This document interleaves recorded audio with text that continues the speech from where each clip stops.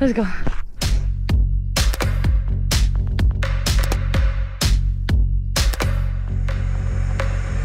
Just getting better. And mind body are completely intertwined. Get it, girl. Yes. We're in it for the long haul. You have to be confident to be a great athlete. My performance can be 100 times better if I do focus on recovery. I'm not gonna lie to you, it's not fun, but if I need to do it, I'll do it. I've been an athlete since I can ever remember. I'm Patricia Domingo.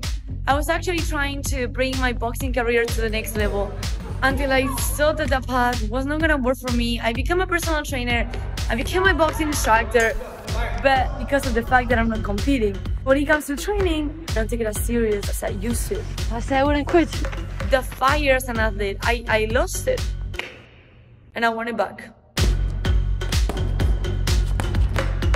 I'm starting this process of rebuilding myself and my mindset as an athlete, and I do not know what to expect, but I'm up for anything.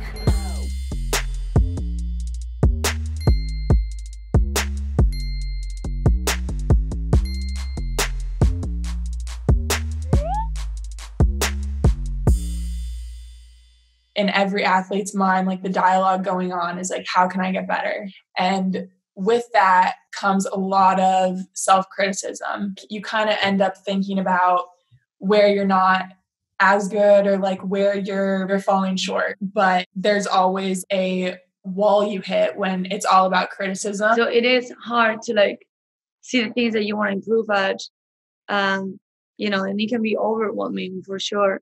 Yeah, so it's really important to also like know our strengths and like making sure like we're also building those to be more confident and like a better athlete. That's just something a lot of female athletes struggle with. So my homework for you is to like practice thinking about your strengths and like just write them down and then let me know if that is like something that helps you like going forward.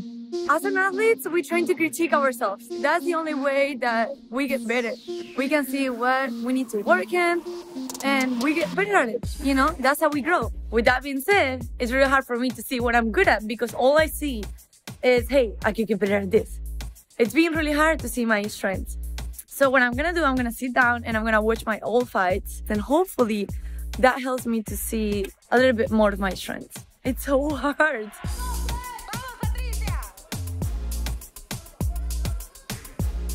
She got me on the ropes. She got me on the ropes, but I fight back. I keep catching. I keep blocking those, but I don't do nothing after. I should do something after.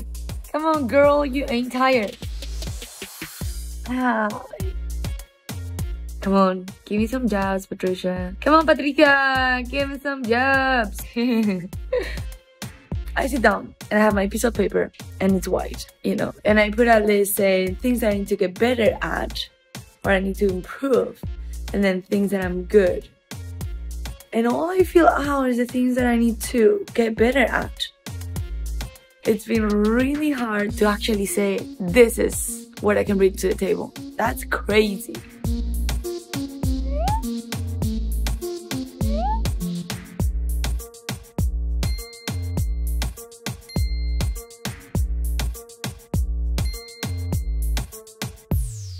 If you sit down and you have a blank piece of paper and someone says, think about your strengths, that's really difficult to do.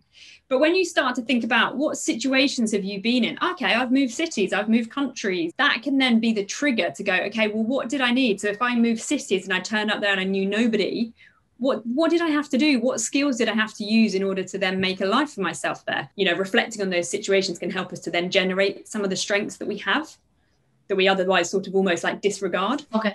The other thing that can be worth doing is to try and seek some feedback from other people. So think about who are the people you really trust, who are the people that know you really well, and ask them the question, like, what strengths do you see in me? It's because that feedback can make us feel really good, but also it can prompt us to think, actually, that's a really interesting point. I hadn't considered myself in that way before, which can be really helpful. Yeah, you're making me feel so happy right now. You know what? Hold on, gotta take notes right now. So it was so hard to see my own strengths that I actually had to ask someone to help me with it.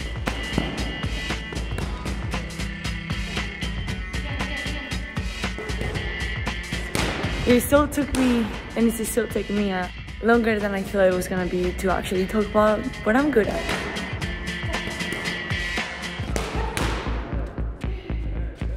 Now that I watched some of my old tapes and I also have my friends helping me out, looking into those strengths, it's getting easier and easier to acknowledge them. And I'm not gonna lie, it feels really good for once to give myself some credit, to believe in myself a little bit harder and better and bigger. I would love to find a way to make this a default.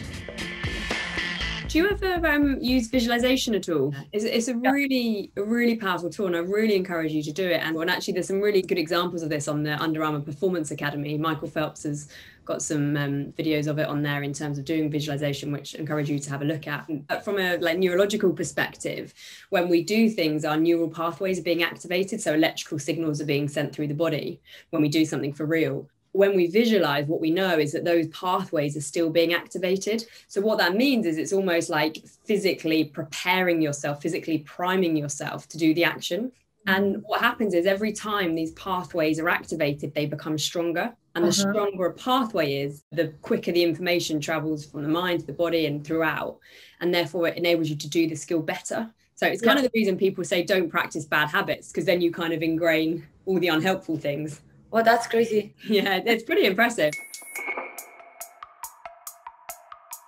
Just thinking of what you're good at right before training and then having that in mind during the whole session.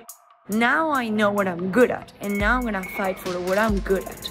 So that would come from like perseverance to strength to determination, intelligence. I just thought that was a great exercise, and that you can apply so easy into your life, so easy into your life. Hi, Bella. I'm just checking in how everything went. I was struggling at the beginning as we talk about the strengths. Then I sat down with some boxing experts and we went over my technique and my performance. And I feel like the confidence that I had in myself improved and I got better. Yeah, it's easy for me to forget like what I'm capable of if I'm not feeling confident. But something that's really worked for me is like having a highlight reel of my greatest moments on the court. And I can go back to it when I need to remember my strengths, remember what I'm capable of. Awesome. I'm really excited about that. It's going to be really good.